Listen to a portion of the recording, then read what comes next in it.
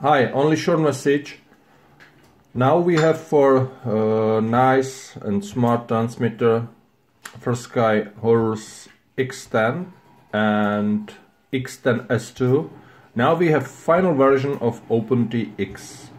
After releases release candidate 1, 2, 3. Now we have final version OpenTx 2.2.1.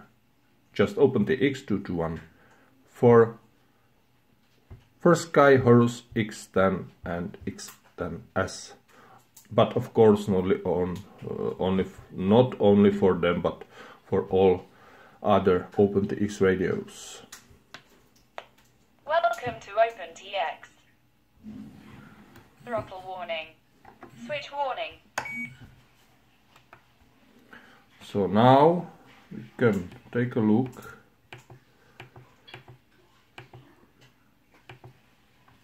This is check OpenTx, but this is not important. Now you can see version of OpenTx, final version. So for someone is important information, this information, because if someone wants this nice radio but with OpenTx, and if he require final version of firmware, now he can fly with this nice radio without any worries. Trim center. So only short message, but I think nice message for someone. Thank you and have a nice day.